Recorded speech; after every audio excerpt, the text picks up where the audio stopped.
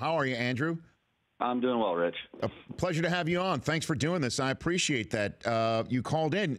How has the last 72 hours been for you, Andrew? It's been eventful. I think just trying to settle in as quickly as possible and make the transition. But fortunately, it seems like a great team. It seems like their intentions are to make the new guys as comfortable as possible and help them win games. I think that's the priority, and that's a good thing. That's what we want to be a part of. Well, what was it like to pitch for the Yankees while you were hearing that you may go, you may not go, you're definitely not going, and then you go?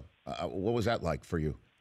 It was a little distracting. I think it was tough. You get pretty attached to your teammates and the city and all that stuff, and you get comfortable playing for a certain team. I really enjoyed playing for the Yankees. I like playing in the American League East. You probably don't hear that very often, but it was just one of those things where I knew it was a possibility. I had zero leverage. I didn't have no trade protection or anything like that. So as long as it was a possibility, they were going to talk about it, and the media turned out to be right. It ended up happening. And, for me, it doesn't do any good to look back on it negatively or complain about it, because it's out of my control and it's happened. It's over with. And, the best thing about it is I'm on a team now that has big expectations this year and is going the right direction and certainly, has a chance to win. Well, that's a positive, no doubt about that. And I'm sure you are glad to be in that position, no question. But if you had the trade protection, would you have exacted it to stay put in New York?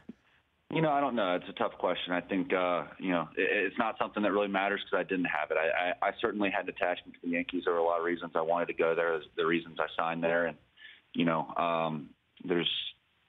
it's tough leaving that situation. My plan was to sign with the Yankees for 4 years and hopefully, get a championship there. But the reality is I'm a Cleveland Indian now, and, the goal is to win a championship with the Indians. And I think, there's certainly a possibility of that, and it's a pretty exciting one at that. Well, the atmosphere in the Yankees clubhouse after you were traded, Andrew, the reports were it was like a funeral in there. What was it like in that locker room last several weeks with so many veterans, including some with World Series resumes, to struggle in the manner that you had in the first half of the season?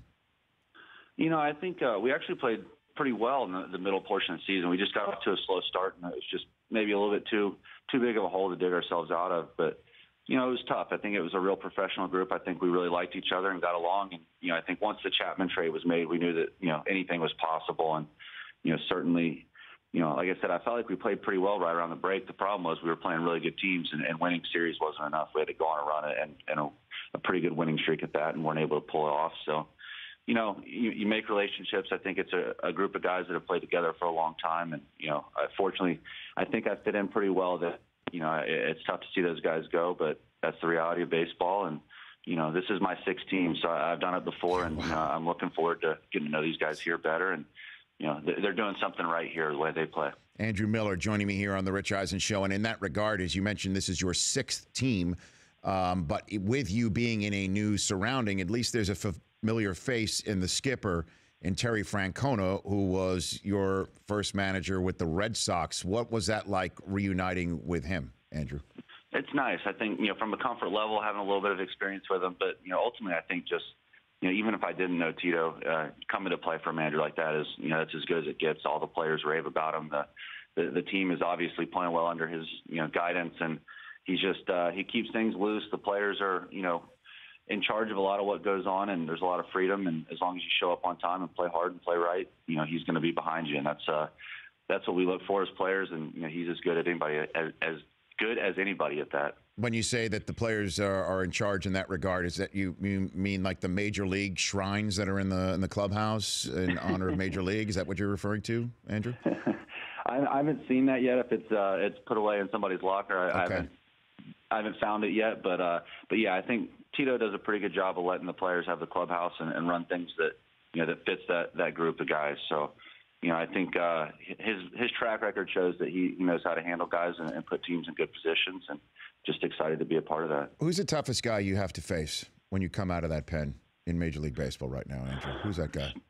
Shoot, there's so many guys. I think this year, obviously the David Ortiz farewell tour is going on. I think having to face him is not a lot of fun. He's pretty locked in. He's trying to finish up strong, and I think fortunately he's done with the Cleveland portion of the schedule, but he's as good as they come. The lineups now are so good. You go to places like Baltimore and Toronto and Boston, and just top to bottom, it's just unbelievable. It's seemingly one all-star after another, and these guys are all hitting 300, and they've got 20 homers at the break. So it's not easy. I think fortunately we got a good lineup on our side, but it's certainly a tough division over there. I come here, unfortunately. You got to look at Detroit. You got those guys in the middle of the lineup. You got Kinsler and Cabrera and Martinez. So no matter where you go, you can't get away from it, and just find a way to get it done as best as possible. Andrew Miller joining me here on the Rich Eisen Show. A couple things going on around the league. One of the hot button subjects today is what Joey Votto. I don't know if you saw it last night, Andrew, going into the stands, and he sort of grabbed at the jersey of a fan or shirt of a fan to remind him whose team he's rooting for because he prevented him from catching a foul ball. What'd you think of that, Andrew? I heard you guys talking about it over the break, so I went and checked it out. I think it's cool. I think anytime you get some fan interaction, it looked like he apologized. He sent a signed ball over or something. So, I think it's certainly something that fan will never forget. Hopefully, the players don't go too far, but, the experience for the fans at the ballpark is something we care about. And, something like that's got to be a pretty special memory. I hope it's not worse than that from what I saw, but it seemed like a neat experience. It seemed like a little apology, and he got a signed Joey Votto ball, which is pretty cool. Yeah, it seemed like it might have been a purple nurple at the very worst, Andrew, quite frankly. A little twister. It might be what will happen, And then fans who are in the stands yelling, an umpire ejected a fan last night in Philadelphia. Do you hear fans when you're out there on the mound?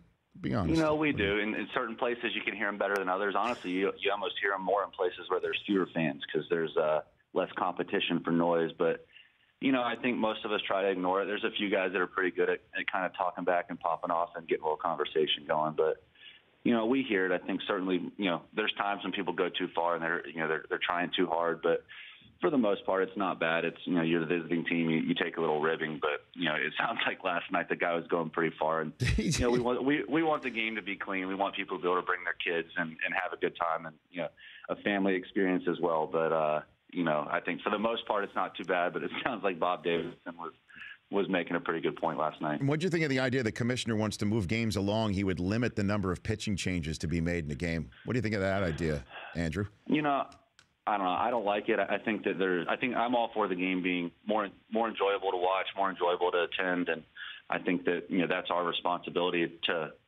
sell a better product in a sense, but I don't think that's the answer. I think there's a lot of ways to do it. I think it's good that we're trying to figure that out. That's certainly, we need to be conscious of what the fans are asking for. I don't think getting rid of relief pitchers or cutting down, that's the way to go. I think, there's certainly ways we can go about speeding up the game, and it's good that we're trying, but I don't think that's the answer. So you're just 1 inch shorter than LeBron. Do you think if the Cavs gave you a call, Andrew, what's your game like? What's your game? Can you post up? Can you shoot like Love from the three-point arc? What do you have, Andrew? Not a very good game. I'm all lefty, and I'm a shooter. I don't think I could rebound against any of those guys. I don't have a whole lot of body weight to throw around down there, but basketball wasn't really my sport. I probably should have stuck with it a little bit longer. I didn't realize I was going to be this tall, but I think the Cavaliers will be fine without me. Okay. Because, I know they've won the championship. You're there, and the Indians are in first place. The Browns are starting right now. Do you feel that in that town at all in the first couple of days you've been there?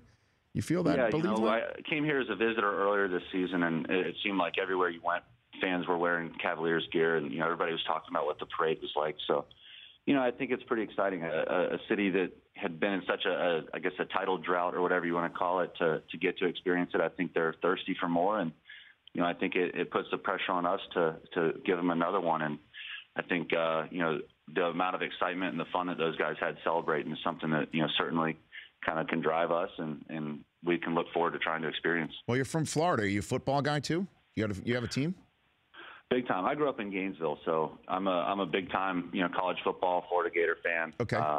That's as good as it gets. I grew up in the Steve Spurrier era, so that's what I root and pull for. And then unfortunately, the Jags in the NFL somehow ended up with them, and that's kind of been a tough go the last few years. So you're a Jaguars guy, Andrew Miller? Can you believe it? They exist. They're out there in the wild. No, look now. I mean, Bortles and Hearns and Robinson and Denard and, T.J. Yeldon, Chris Ivory. That's not too bad. On Miles Jack just today is getting reps with the first-team defense, Andrew. Yeah, they say they're getting better. We'll see. I'll believe it when I see it. I think it's been a pretty tough run since the Mark Brunell and Fred Taylor era ended. But okay, it's we're looking forward to all those draft picks paying off. I'll put it that way. Okay. And so you're a Tebow guy. That means you're a Tebow guy, Andrew? You know what? I think he got a tough rap in the NFL. I think he might not have been the best, thrown the best spiral or read the defenses the best, but the guy's a winner, and I wish he got a little bit more of a chance. I think the politics of it all kind of got in the way, unfortunately, and I think it's unfortunate. I think there's guys that haven't had his success that have gotten longer opportunities, but that's I think he kind of signed up for that too. So a little separate of that, but hey, he won 2 national championships. I saw him win in the Orange Bowl against Oklahoma, so no complaints on the Tim Tebow side. So I would say that's a yes. You're a Tebow guy. I'll take that as a yes. You're a Tim Tebow sure. guy. Okay, put me down. Okay, Andrew, thanks for joining the show. Please call back in. I really enjoyed our conversation. Good luck, and we'll see you down the road in the playoffs probably. Yeah, sounds good. That's the plan. Thank you, guys. You got it. That's Andrew Miller. The Rich Eisen Show, weekdays at noon Eastern on Audience.